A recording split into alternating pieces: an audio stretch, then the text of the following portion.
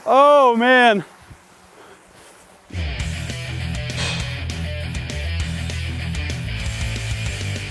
It is time to take down the pool here at the Ultimate Reloader Ranch. And the other day I was thinking to myself, will my 300 Remington Ultra Mag go all the way through the pool and the water out the other side?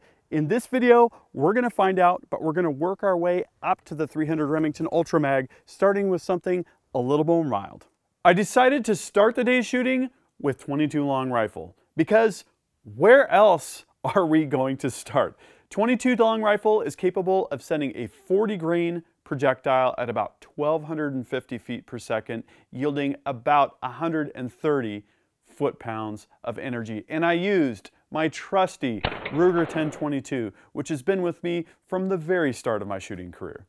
In order to capture all of the action, we used a total of 4 cameras during the destruction of this swimming pool. Starting with the drone, that gave us an overhead view of everything as things went down. We also used 2 4K cameras, one handheld at the front of the pool, sort of from the firing line, and one from behind. I wanted to make sure I captured the bullet going all the way through the back skin of the pool if one of the bullets was able to do so. And finally, I haven't shown this to you guys yet here on the channel, I have an Edgertronic SC2 Plus high-speed camera. This camera is so advanced, it'll give you HD footage at up to 4,456 frames per second. And that's going to tell us exactly what happens when the bullet is going through the surfaces of the pool and through the water.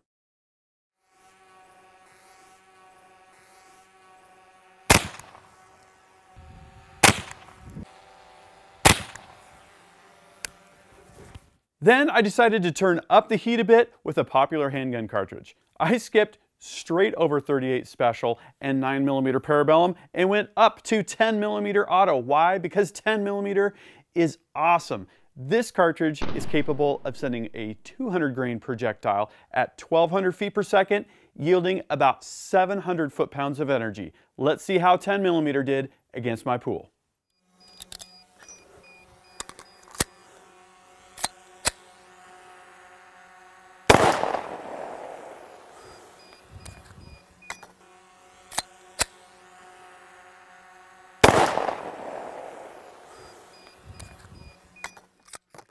Next, I decided to go with one of the most extreme handguns out there, 500 Smith & Wesson Magnum.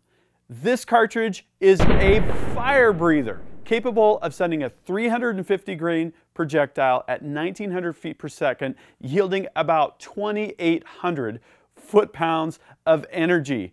Pool, I hope you're ready for what's coming next. Okay.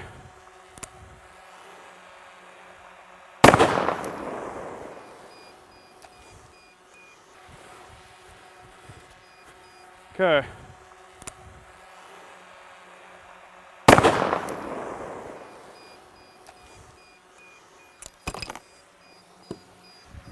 Next, it was time to turn it literally up to 11 with one of the most extreme 30 cal rifle cartridges, the 300 Remington Ultra Magnum, capable of hurling a 180 grain projectile at 3,200 feet per second, yielding 4,200 foot-pounds of energy. That's 32 times the energy produced by the miserly, meagerly little 22 long rifle.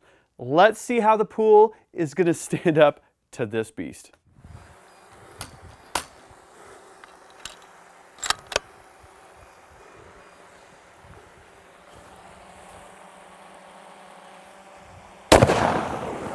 Oh! Oh man.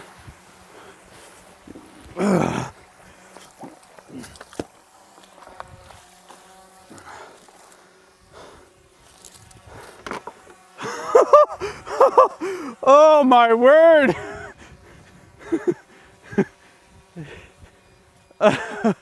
Oh wow. Are you getting this?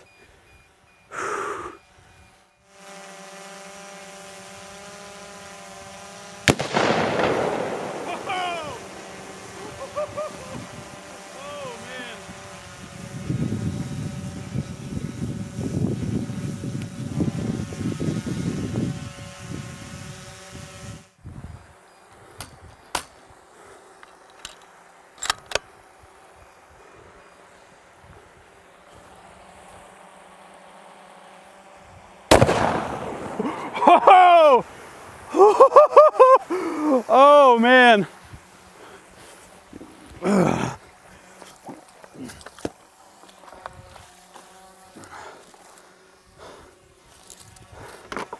That was awesome. The 300 Remington Ultra Mag literally ripped the entire side of the pool open and it emptied in seconds. I was scurrying to get my belongings as they were literally floating away in the tidal wave of water. It was so funny, I couldn't stop laughing for quite a while. Then came the task of sifting through the remains and trying to figure out what happened, starting with 22 long rifle.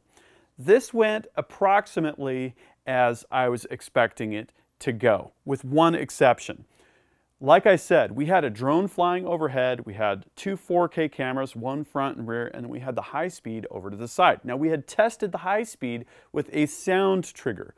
It hears the crack of the rifle or the pistol shot, and then it uses a buffer to rewind in time a little bit, start capturing, and then capture a little bit after. Usually that works out perfect. But with the noise of the drone flying overhead, we could not get the audio trigger to trigger.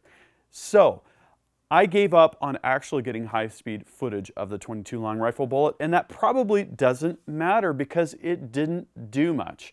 It penetrated the side of the pool, and each of the bullets, which I saw in the bottom of the pool midway through the shooting exercise, they only went about 12 inches in, literally where they settled on the floor of the pool. We had some mushrooming of the bullets, shot 3 total, had little tiny holes in the side of the pool, and water was dribbling out, and we decided to move on from there. So not too much of a surprise there. Then came the 10mm, which I had loaded with a 200 grain Hornady XTP bullet. This bullet mushroomed beautifully. This is literally textbook. And this bullet went in, I don't know, a couple feet or so, I would say, and settled on the bottom. It rapidly decelerated, and that's no surprise because of the mushrooming here, the increased area that we saw. We've got petals that are curled back, looks like good weight retention. This is kind of textbook, and again, not too much of a surprise. At this point, the 10mm bullet had ripped a fairly big hole in the side of the pool. Unfortunately, I shot up relatively high because it would have really emptied the pool in a quick hurry had I not shot high. The next shot came from the 500 Smith & Wesson Magnum, and this was a little bit of a surprise. Again, I shot high because I didn't want to empty the whole pool. The bullet was recovered in almost perfect condition. This is like the mystery bullet from the JFK assassination.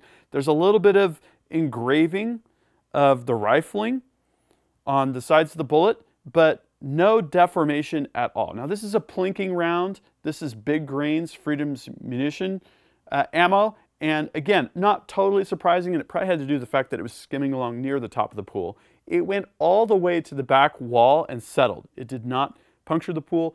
The impact of the bullet cannot be seen in any of the footage, so it might not have actually touched the back wall of the pool. Then came the 300 Remington Ultra Magnum. And again, there were surprises. The bullet, which was recovered in the center of the pool, only went about 6 feet underwater. And I was expecting, this is the Barnes TSX full copper bullet, I was expecting peeled back petals. Expansion not unlike what we observed with the 10mm bullet, but that is not what happened. As you can see here, the front of the bullet basically pushed back and it mushroomed, but it didn't really expand much at all. Also, the rifling looks a little bit dirty on the sides of the bullet and isn't super clean. I have not shot a whole lot of Barnes bullets, these solid copper bullets. I don't have a lot of experience with them, and it's a rare opportunity to recover them 100% intact like this, like you do when you shoot into water. I expected this bullet, with its sectional density and its energy, to go all the way through the pool, to at least go to the back wall. But if you look at the high-speed footage, you can clearly see it slows down and it comes to a stop approximately in the middle of the pool. It's about a 12-foot pool, so that's about 6 feet in. And it didn't go further than that. It did not mushroom a lot. It didn't separate. It just was sort of uneventful. So I didn't expect that. This bullet was shot at a deeper depth in the water, and maybe that contributed to how far it went and where it stopped. Not totally sure. Another thing, I would have loved, and I'm preempting you here on the comments, I'm sure, to have shown 50 BMG. But I did not have a 50 BMG here on site to use. So maybe I will capture that as a future opportunity. What do you all think? Was this what you expected? Please drop a comment. Was there something that happened that you didn't expect? Please drop a comment. This is really interesting stuff, and with the Edgertronic SC2 Plus, I am going to be doing a lot more high-speed photography. So if you have ideas for me, please drop a comment and I'll put them in the hopper. That's it. My pool is down for the season. I can't think of a quicker way to have taken that pool down. It was a ton of fun. I was laughing so hard. I wish you all could have been here to see it. It was absolutely awesome. Couple of things. First, if you like this video, please give it a thumbs up. Make sure you're subscribed with notifications. Like I said, we got a lot more cool experiments coming up. High-speed video of guns and shooting and targets and all sorts of nonsense. It's going to be absolutely awesome. And if you look in the video description, you're going to see a link to the full article. I've got these Ultimate Reloader shirts at the Ultimate Reloader store and more. So thank you for watching. Until next time, happy shooting and happy reloading.